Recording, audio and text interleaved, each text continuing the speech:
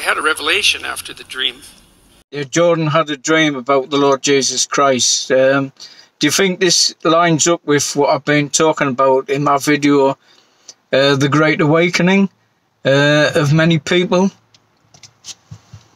I can't remember if it was part of it, but yes, it was part of the dream.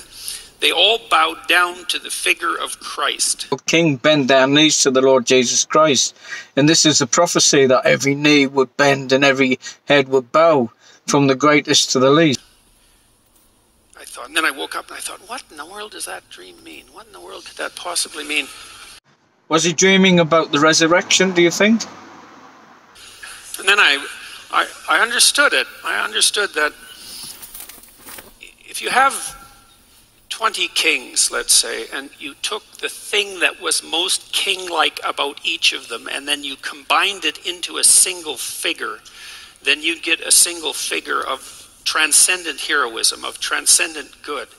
And it's a tenet of the Jungian school of psychology, let's say. A transcendent figure of good that unites is the Lord Jesus Christ. And this is what Jordan is saying.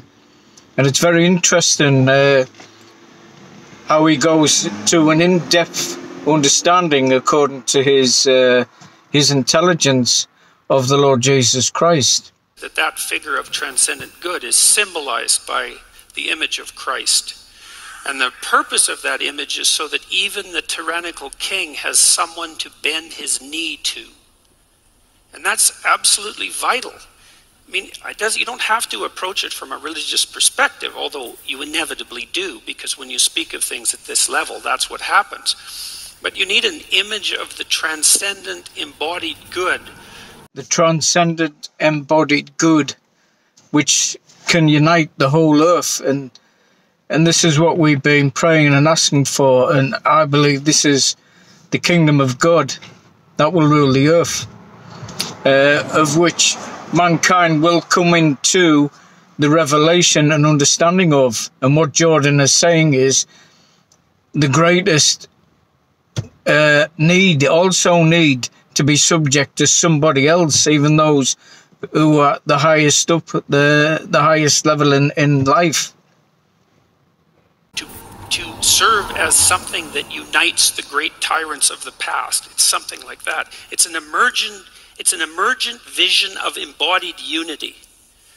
And it's a psychological necessity. It's a sociological necessity. And I think it bears very strongly on your question about why is it that people matter. It's the classic Western answer to that, the Judeo-Christian answer to that, is because you have a spark of divinity within you, and that divinity is a reflection of this transcendent good. The spark of divinity that Jordan speaks about is partaking of the divine nature of God, of which we have a portion, we have a share of that divine nature when Christ is revealed to us.